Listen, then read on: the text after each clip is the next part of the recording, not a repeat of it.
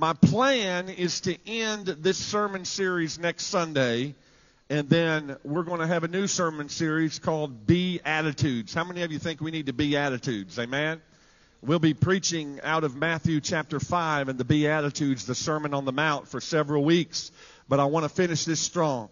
So today, I want us to read the entire text that we've been reading all 8, now 9 weeks, so that you will get a gist of what Paul was speaking to you this morning. Ephesians chapter 6, verse number 10. If you're there, say amen.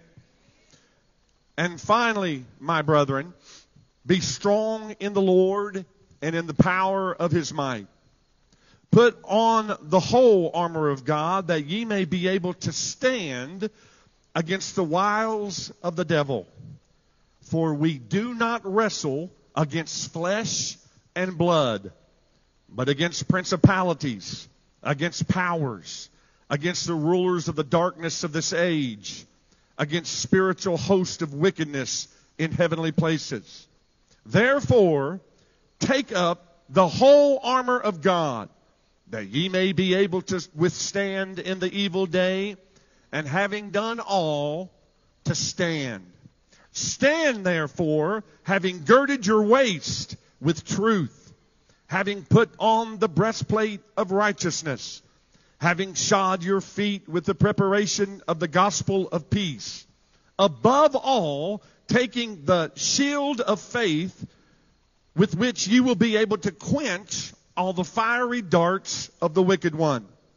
And take the helmet of salvation and the sword of the Spirit, which is the Word of God. Praying always with all prayer and supplication in the Spirit, being watchful to this end with all perseverance and supplication for all the saints. If you believe it, say amen today. Fist bump that person next to you as you're sitting down and tell them to put it on. All right. Our focus today is on verse number 17. We talked about it 2 weeks ago. Last week was Christmas Eve. So it was 2 weeks ago we talked about the helmet of salvation. Now we're going to focus on the latter part of verse number 17, the sword of the Spirit. How many of you have your swords with you this morning? Amen? The sword of the Spirit, which is the Word of God. In all the weapons that we mentioned here and we read verse 10 through 18, this is the only weapon that is used on the offense. How many of you know the difference in offense and defense? In a defensive position, it's when the devil comes against you. You're wearing all the stuff, right? And then you've got the shield of faith to block it off. But here we find Paul finally giving us something we can fight the devil with. And you know what? There's people say all the time that they want to fight the devil. You better be careful what you ask for, because he's a sly old fox, isn't he? If you could catch him, we'd put him in a box. Remember that old song we used to sing and lock the box and throw away the key for all those tricks he's played on me, right? So we think about it. It's the only one, the sword of the Spirit. Notice it doesn't say sword of the flesh. It doesn't say sword of revenge. It says the sword of the Spirit. What is the sword? It says it right here in the end of that verse. What is the sword of the Spirit? It is the Word of God. This is the offensive weapon that the Lord gives us to use against the devil. We're not using guns and machetes and all these different things, but this right here, this is the Word of God, the sword of the Spirit, which will give us victory over the devil today. Amen. The Greek word for sword here is macharon. It doesn't mean the big long sword. Like some of you have a sword that would go Highlander. Duncan MacLeod from the Clan MacLeod. Some of you know who that is, some of you don't. He had two people laugh, so I know two people know who Duncan MacLeod was. He carried a big sword, a big long sword. It wasn't a spear that was a long spear, but this word machete means a short sword or a dagger.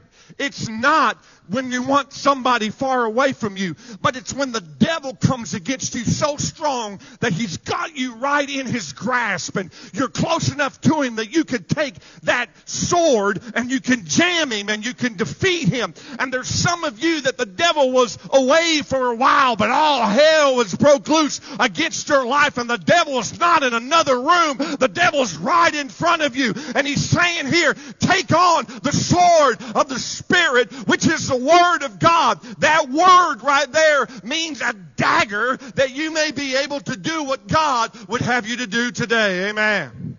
Now, I want to teach you something for a few minutes today. If you're taking notes, there'll be some great notes to take here. If you don't have the church app, you need to download it. All these notes are on the app today, and there's some great things that you can learn and you can talk about when it talks about the Word of God. In the New Testament, there are 3 different times that the Word of God is mentioned.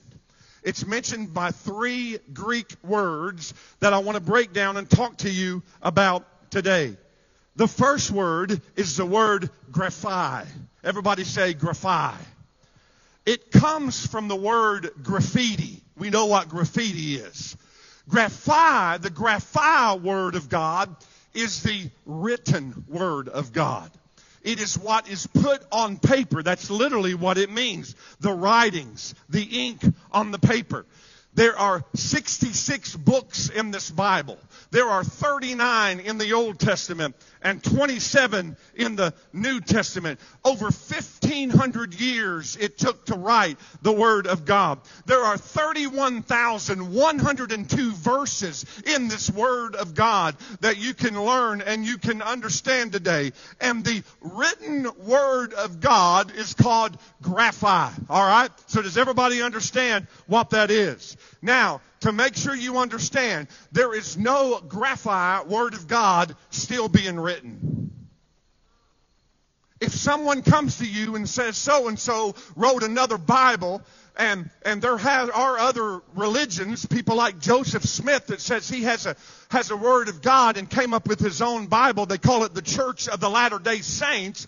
There is no other graphi Word of God being written. Everything you need in your life is right here in this 66 books of God. No one can add to it, and no one can take away. Amen.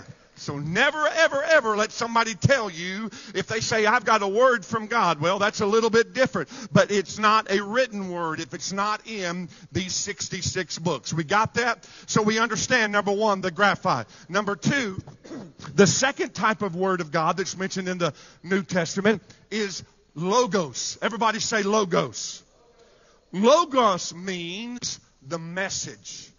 Logos, to get a logos word from God, means that you have a comprehension of what has been written down. It is the understanding. It comes from the word logic, right? So when you logic things in your mind, the logos word of God, when you read it, it starts to make sense. How many of you know the logos word of God can't make sense to you if you don't ever read it? Amen. But the Logos Word of God makes sense when you read things like John chapter 1, verse number 1, that says, in the beginning was the Word, the Logos, and the Word was with God, and the Word was God, and the same was in the beginning with God. All things were created by Him, and without Him was nothing created that was upon the earth. And verse number 14 says, and the Word, the Logos, was made flesh and dwelt among us. And we beheld the glory of the only begotten of the Father, full of grace and truth. The Logos is the understanding. Have any of you ever just been reading the Word of God and it just pops out to you? Something just makes sense to you. It's when you take the graphi Word of God and you begin to receive the Logos Word of God and you understand something that you may have never understood today. And here, by the way, the graphi Word of God is never going to be added to. The Logos Word of God needs to be expanded in your life every day you live.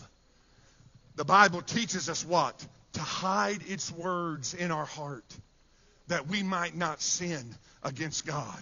How many of you thank the Lord for the Logos Word of God? Now, the third one that I want to teach you about today is the actual word that Paul is referring to here in the text. When he said, take on the sword of the Spirit, which is the Word of God, it's this Greek word that he meant that's used in the Bible. It's a word by the name Rhema. Everybody say Rhema. Man, I don't know about it, but it's just something about the word Rhema that just makes my spirit begin to grow. What does the word Rhema mean? It is the spoken word of God. Woo! I don't know why that don't make you preach, make you want to shout this morning when you think about it. The graphi is to read. The logos is to understand. But the Rhema word of God is what we as Christians should be speaking the word of God out of our mouth so that we can get against the devil and all the wiles that he comes against us. Let me tell you something. This Bible, you can own 1,000 copies of it. But if you don't read it and you don't have a Rhema word from God, it's no different than any other book. It's no different than reading Harry Potter. It's no different reading the Hunger Games. It's no different in reading everything else until you receive the Rhema word from God, the power of God, the spoken word of God. I'm telling you, this will transform your life. It'll make an alcoholic free. It'll make a drug addict clean. It'll make a fornicator faithful. It will change your life from the inside out. God, give us a Rhema word from you today. Lord, we don't want to just read the word. We don't want to just see the word. But God, help us to be a doer of the word. Amen. Amen. Amen. The graphi must become logos to speak the Rhema in your life. Here's what quickly things I want to give you. 5 quick things today. Man, I tell you, I feel the Holy Spirit in this place. To become Rhema, you must logos. That means you must understand. Number 1, it is inspired. This word of God is inspired. It is inspired by the Holy Ghost. It is the most powerful book in the world. It's number 1 on the bestseller for 67 consecutive years because of the graphi that's written down. And there's many Christians that only understand it as graphi. There's some of you that read it as the logos. But there's some of you, when the Holy Spirit digs deep inside your spirit, He gives you a Rhema word of God.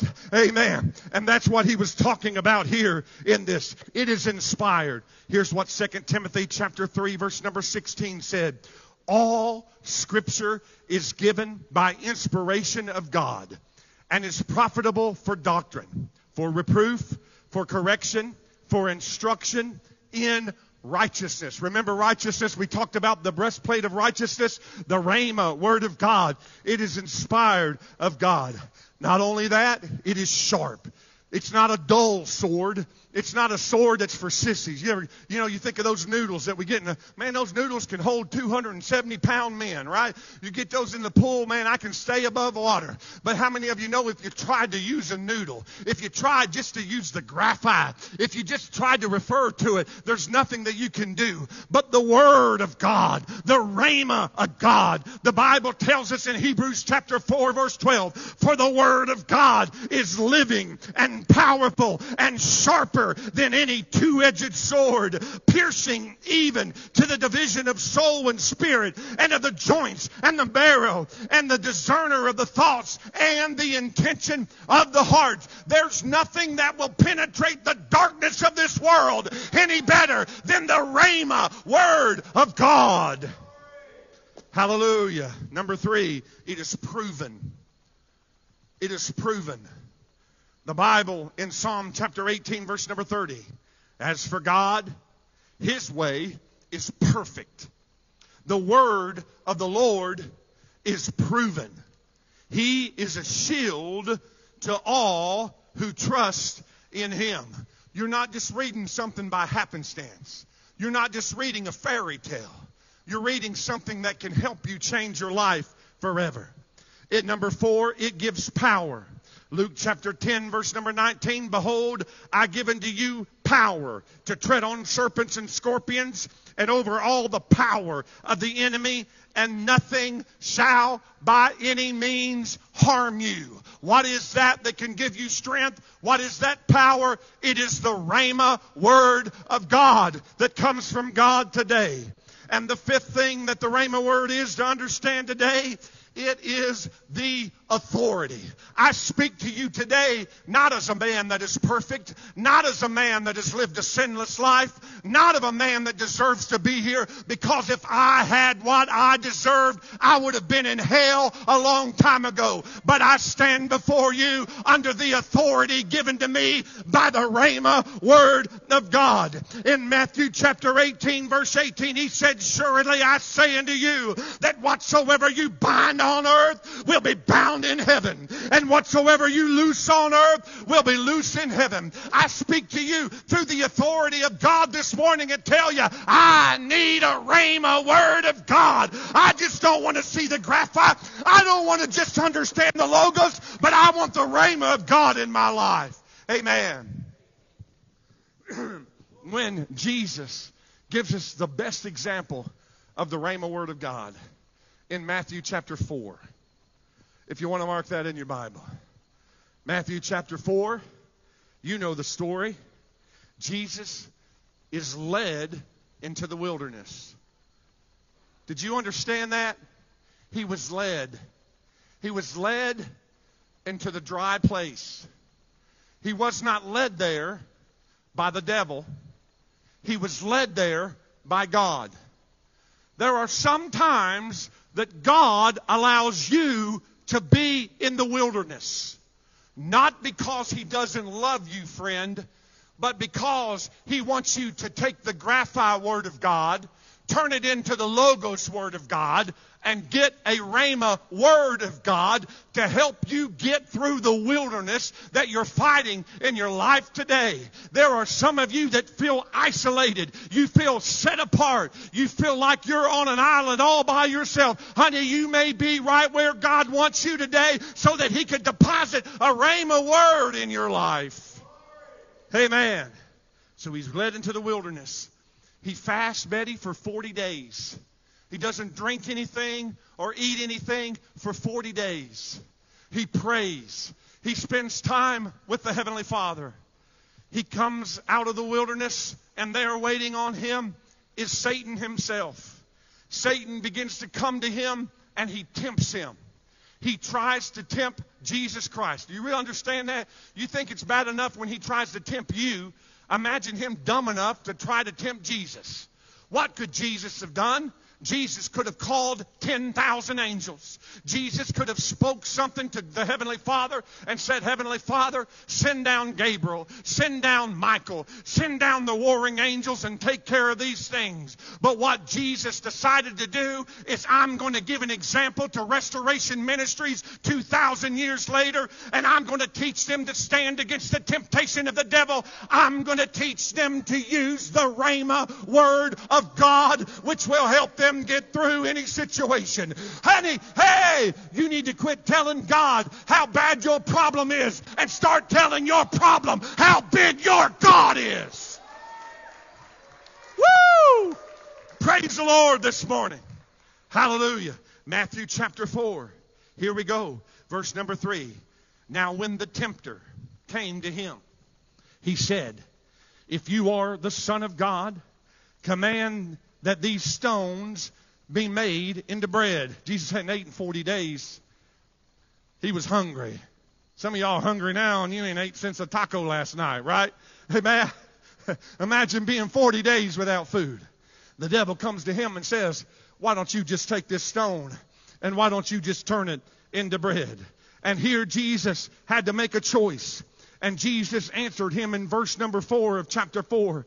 But he answered and said, it is written. What does it mean when he says it is written, he means it is the Logos Word of God. And I'm getting ready to give you, Satan, a Rhema word from God. It is written, man shall not live by bread alone, but by every word that proceedeth from the mouth of God. He didn't fight the devil with a karate kick. You know, I know karate. I can teach y'all some special moves that I've learned through the years. And he didn't even use a dagger. He did, you know, Peter, he picked up a sword and cut somebody's ear off. Jesus said, hey, we're not fighting that kind of war. Picks the ear up, slaps it back on the soldier, heals him right there, and goes and dies on the cross. But Jesus gave him the Rhema word of God and said, we shall not live by bread alone, but by every word that proceeds out of your mouth. He said, devil, you can speak what you want to, but as for me and my house, we're going to stand upon the Logos Word of God. And when the devil comes against you, when you've got to begin to speak what Jesus speaks, you say, where did Jesus get that from? Well, let me tell you, Jesus took the graphite. He presented the Logos and spoke the Rhema. He took that from the book of Deuteronomy, chapter 8. Jesus knew what Moses had written. He took the Logos Word of God and turned it into Rhema. In Deuteronomy 8:3, so he humbled you along, allowed you to hunger, and fed you with manna, which you did not know, or did your fathers not know, that he might make you known unto man, that man shall not live by bread alone, but by every word that proceeds from the mouth of the Lord. Jesus fought the devil with the sword of the Spirit, the Rhema word of God. So there's round one. Chow! He puts the devil right in his place. Now comes round two. The devil begins to keep speaking. How many of you know the devil ain't going to give up? He's going to fight you harder than you've ever been. Some of you say the devil's fighting me so hard. Hey, that's because he knows what potential you have in God, and he knows the calling of God on your life, and he knows what you can do when you get a rainbow word from God. Amen. So let the devil fight all he wants to fight. We're going to fight him with the rhema word of God, the sword of the Spirit. Matthew 4:5. Then the devil took him into the holy city and set him on the pinnacle of the temple. Man, he sets him in the highest part there of the pinnacle. And he says to him in verse number 6, if you are the Son of God, throw yourself down.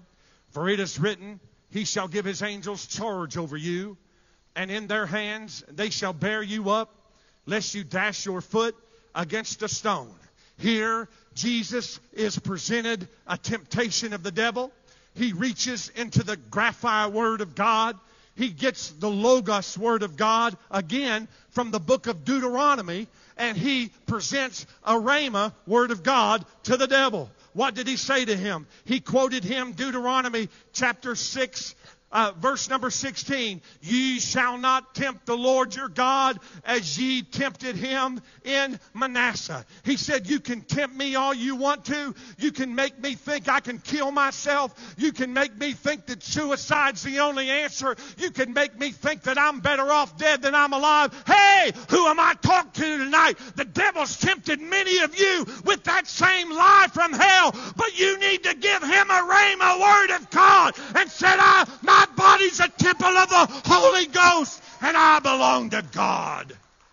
Amen. Again, he took the graphite, presented the Logos, and presented the Rhema. Then we come to round 3, the last round here.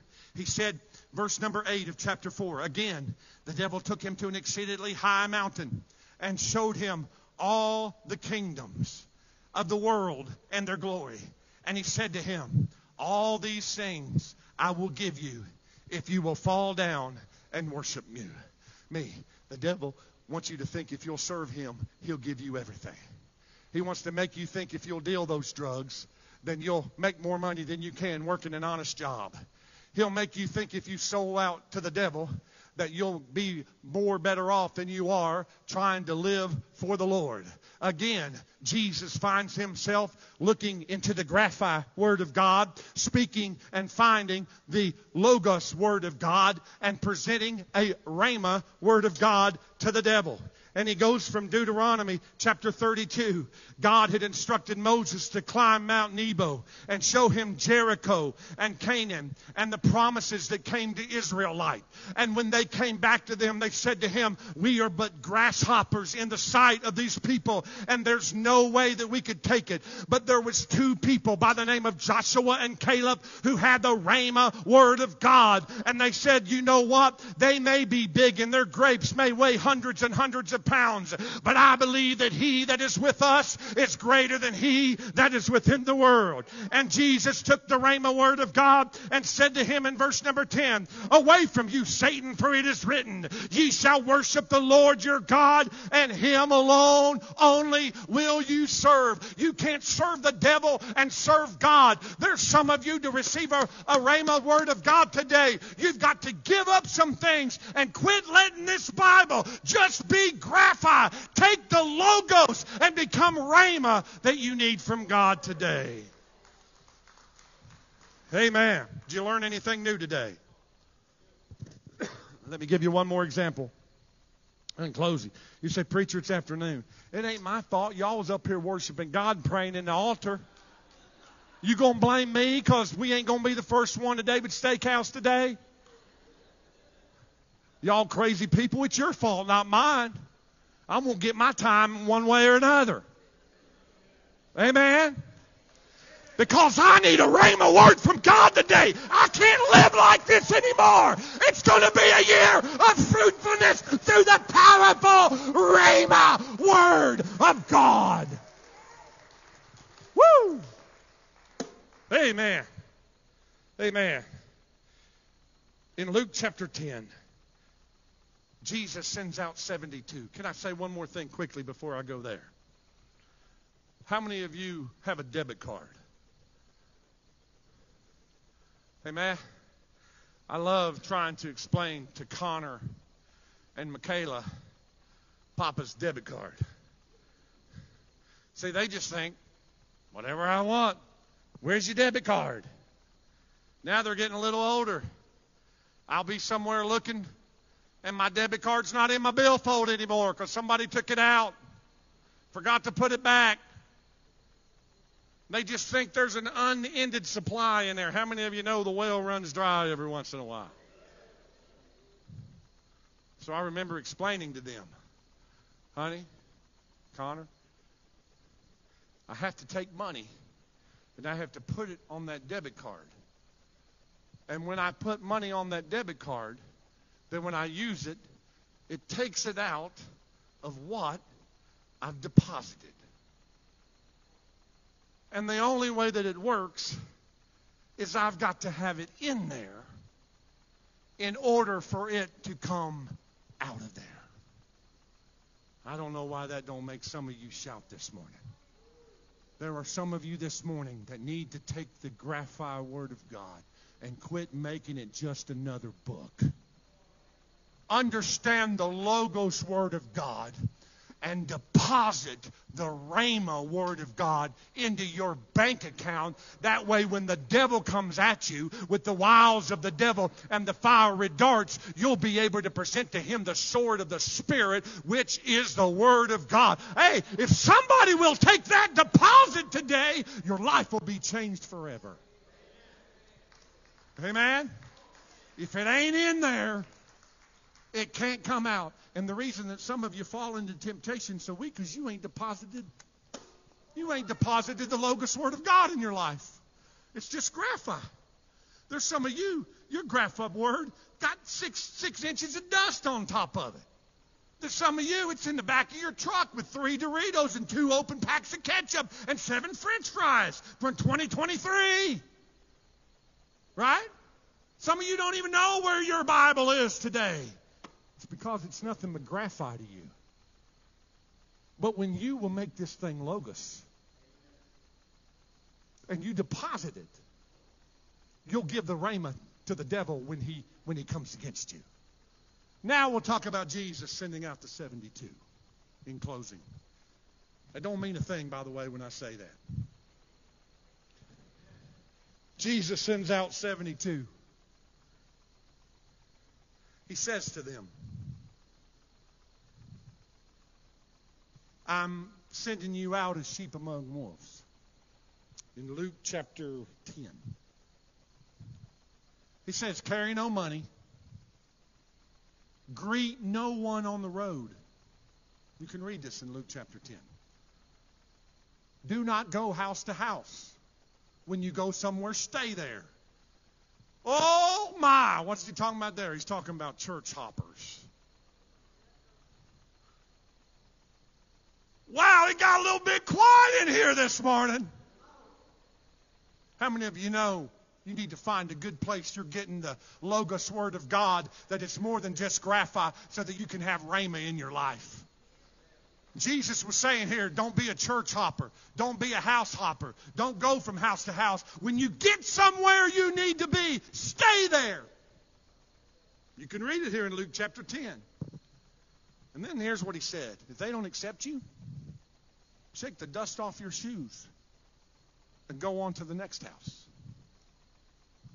They're not going to live right, do right. Don't let them get you down. Russell, just go on somewhere else where God can use you. He sends out 72 because he's a God of order. He had 12 disciples.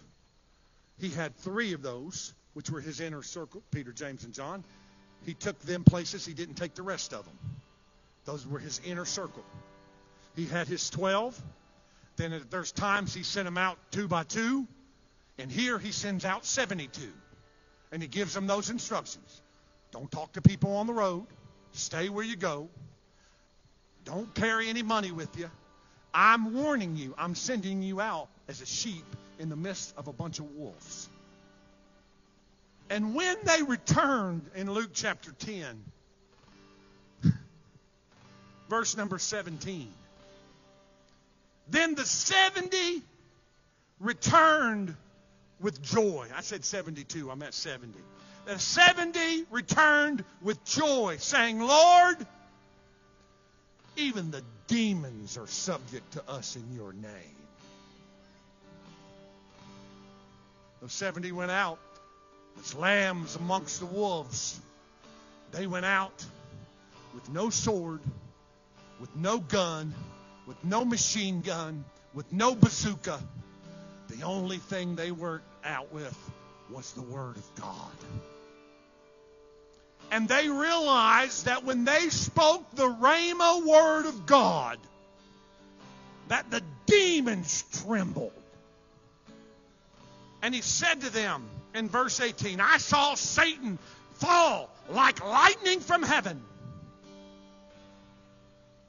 And then he gave those 70 a Rhema word from God that I want to leave with you today.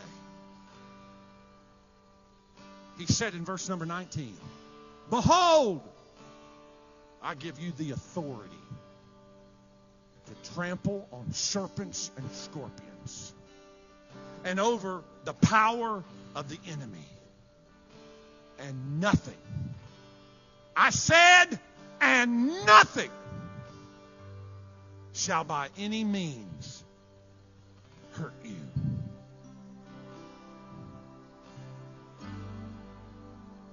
You want to know what that is? That's a Rhema word from God for you today. The authority is the Rhema word from God. It's the only offense that we can. And that when the enemy comes in like a flood, the Spirit of God will raise up a standard against him. When the devil tells you you can't, he'll say, nothing that God shall do is impossible. When he tells you you're all alone and you're never going to make it, he said, he's a friend that sticketh closer than a brother. And there's some of you that need to quit trying to fight this spiritual warfare with your manipulative tools that you learned from people who hurt you. And you learn from people that were ungodly. And you learn from people that fought very unfair.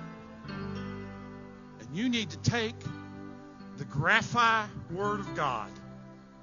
And as you read it, it becomes logos.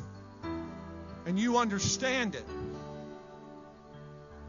No weapon formed against me shall prosper. That becomes rhema image in our life. That when you feel like you don't have anything, you can go to Philippians 4:13. But my God shall supply all my needs according to His riches and glory through Christ Jesus. And when I'm lonely, from the grapha to the logos to the rhema, Matthew 28:20. Lo, I am with you always, even to the end of the world. The sword of the Spirit, which is the Word of God. Stop fighting a battle that's already won. Now you know why I wanted you to sing that today. I never tell these dudes and cats what to sing. They all know that. Every once in a while when God gives me something, I give it to them. Mama even asked me, I don't tell Mama what to sing. How many of you like to have that as your mama? I'm telling you. I got to live right. When I was a teenager, ain't nothing got past that woman. I'd be like, Mom, I'm sick, man. I'm sick to my stomach. She'd drag me by the ear. Come on, elders. Let's anoint him with oil that the Lord will heal him. I'm like, Mom, I want to stay home and watch cartoons. No, because she understood the rhema word of God. She understood James chapter 5 that said, if there are any sick among you, let them call upon the elders of the church and let them anoint them with oil, and their prayer and their faith shall make them free and heal their bodies. I'm encouraging you this year to memorize Scripture greater than ever before. I've given a challenge to our young people of 100 verses. Those 100 verses are the rhema word of God that you will use against the devil when he fights you. I'm challenging you adults to memorize Scripture. Put them on a Post-it note if you have to. Put them on your refrigerator. Put them on your mirror in your bathroom, so when you're brushing your teeth, you can read that Scripture and memorize it. How do you memorize Scripture? One at a time. Hide it in your heart. Let the graphite become logos and become rhema word to you. I told you, Rob, I had a word for you today because Rob wants to memorize the Word of God. 31,102 verses. You ain't going to do it overnight. You're going to do it one at a time. How many of you need a rhema word of God in your life today? How many of you understand that the battle you're going through in your life, you don't fight your battle like this.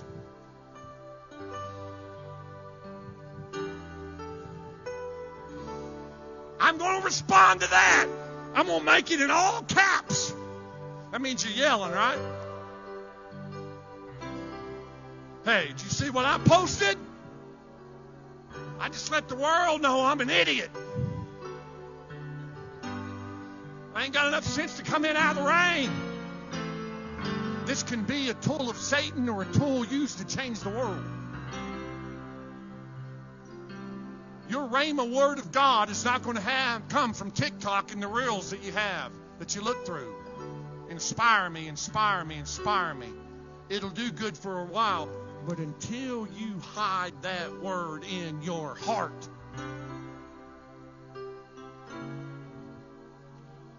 it'll never take hold. We're narrowing down this series. We've got one more week. We're going to wrap it up next week. And I hope you've learned something. I hope that you've thought and you've comprehended and you understood the battle that you're in today. If you'll read the graphite word and you accept the logos, and we start getting over here to the book of Revelation, guess what? We win. we win. He that endures to the end shall be saved. Please, will you stand with me all over the building today? Bow your head, close your eyes, please. No one moving around just for a moment. What's God speaking to you this morning? Let's take a moment and think of that.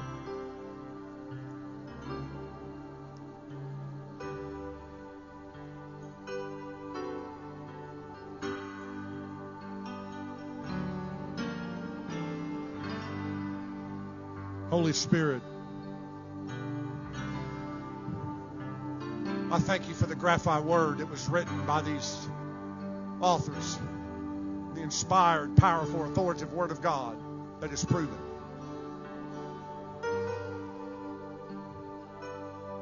God, we have presented the Logos word of God today to your people. And Lord, I pray that the spoken Rhema word of God will come alive in our spirit. Holy Spirit, would you stir up the gifts in these men and women around this room today? Would you let the Holy Spirit be stirred and the gifts of the Spirit be raised up inside us as we begin to pray in the Spirit, as we begin to move in the Spirit? Would there be conviction in the hearts of those that need salvation today? Lord, there's people in here. There's people in here that need to get saved. There's people in here that need to rededicate their life to the Lord today. Lord, let them take the Rhema word of God and let it be alive in them. Lord, we're at the last service of the year. This is it.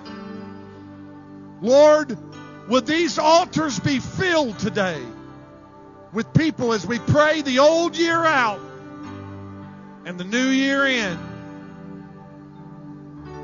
Lord, would this be a year that the Rhema power of the Word would be alive in us more than it ever has? And we will withstand against the fiery darts of the evil one. In Jesus' name we pray. As they begin to sing, these altars are open. It's your last opportunity of the year to